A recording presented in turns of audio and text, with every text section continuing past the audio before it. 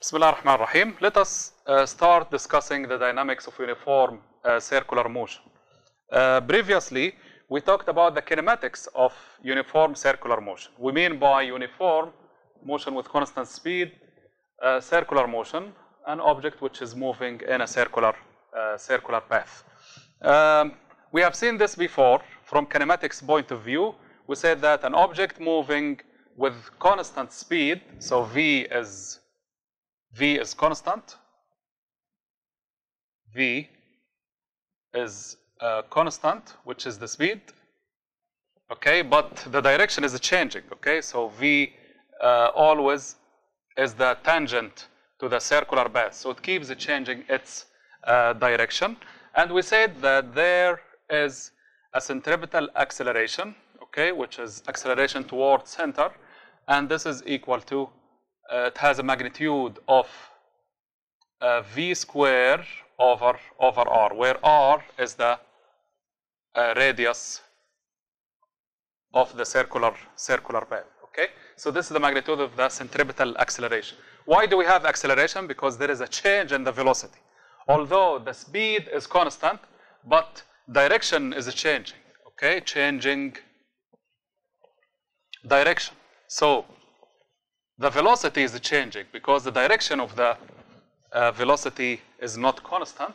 So this is why we have acceleration. The acceleration is the rate of a change of the velocity. This has been discussed before in the kinematics. But now let us talk about the dynamics.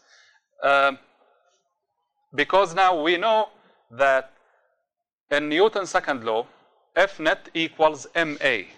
So this is our object moving in a circular path.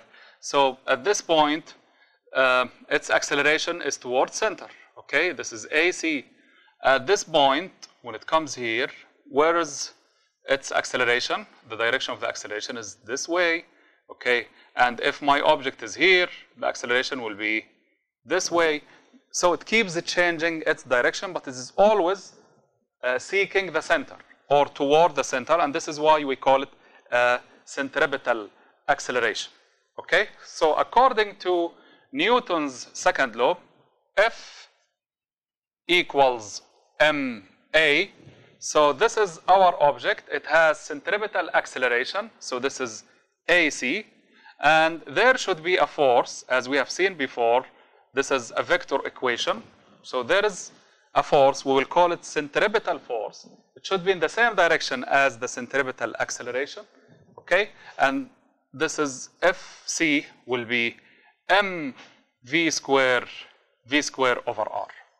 Okay, so this is very important result, and this object, while moving, or in order to make it moving in a circular path, there should be a centripetal force. It will be in the same direction as the centripetal acceleration. So here I can write Fc, which is equal to mac. Okay, when the object is at this position, it will be directed in this direction. So this is Fc, and here Fc will be toward the center. So in conclusion, we can say the following. If you would like to have an object moving in a circular path, you need to apply a centripetal force on that object, a force toward the center of that circular path. How much is that force?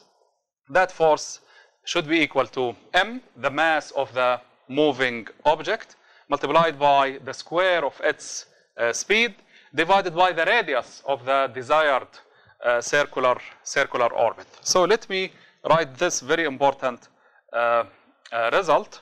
In order to have an object, in order to move an object in a circular path,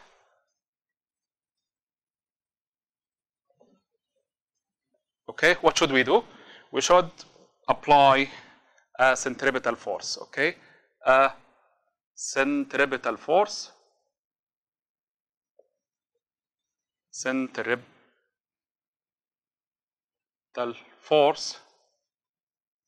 should be applied. We should apply that centripetal force. So I can explain it. Fc equals mv square over r, and its direction should be toward the center. So this is the magnitude of the Fc. Its direction is toward center. Okay, toward the center of the circular path. Okay, from where we can get this centripetal force? Let me give you a few examples. And this centripetal force is not extraordinary force. It is one of the forces which we deal with. Let me assume that I have this ball. Okay? I can move it in straight line. Okay? I can move it in a straight line. It is here. I can move it in a straight line. But if I want to have it moving in a circular path, I should apply a force which keeps it moving in a circular path. Now I'll attach it to a string, okay, and I can move it in such a circle. Okay, you can see that my ball now is moving in a circular path. What is the force responsible of making it moving in a circular path? Is the centripetal force. It is this Fc, okay? And this Fc is given by the tension. What do we call the force in the tension?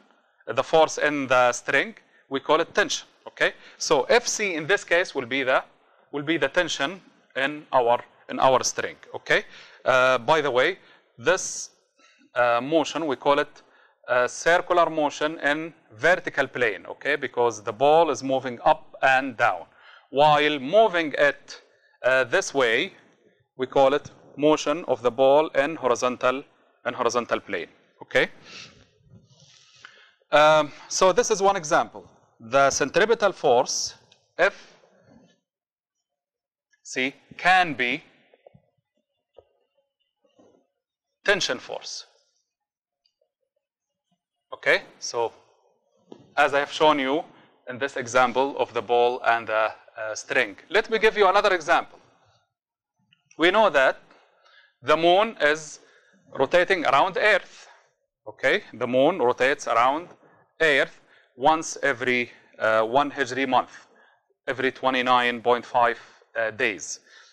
Okay, so it is almost circular motion. Approximately, it is a circular motion.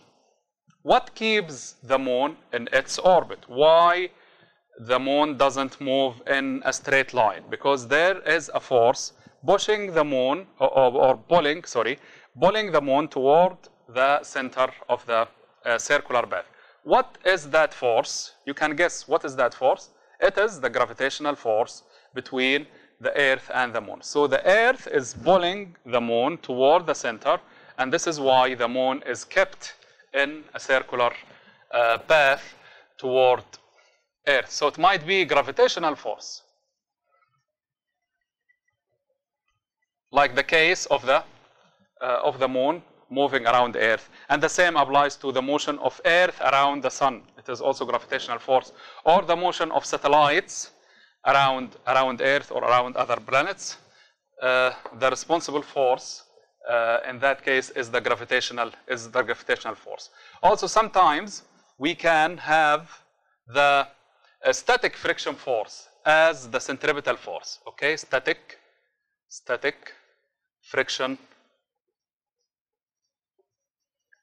force. Okay, I can give you another example here, which is the case of having a car moving in a circular path. If I have a car moving in a circular path and you would like it to move in that circular path, there is a force responsible of keeping it in a circular path. That force is the static friction force. Why do we call it a static friction force? Because there is no motion outward or inward. It is exactly moving in the circular path. Okay, so there is a force preventing the object not to slide on the surface. So that is the static friction force. Okay, it might also be the normal force. It might be normal force. I can give you the example of you being a passenger in a car, okay, and the car was moving in a straight line. All of a sudden, the driver of the car will turn left, okay. In that case, in a circular exit, for example, in that case, you'll find your body little bit tilted to the right, okay, and the door of the car will push against you toward the left. So what keeps you moving in a circular orbit with the car is this normal force, which is exerted by the right door of the car on your shoulder, okay, and keeps you moving in that circular path. Let me summarize. If you would like to move an object in a circular path, you need to apply a centripetal force. That centripetal force has a magnitude of A centripetal. A centripetal is nothing but V square over R. So Fc has a magnitude of mv square over R. Fc, of course, has a direction. This direction is changing, but it is always toward the center of the circular path. And this Fc can be any of the forces. It might be tension force, it might be gravitational force, it might be static friction force or normal force, it might be electric force or magnetic force, but we don't cover this in our Physics 101 course. Thank you.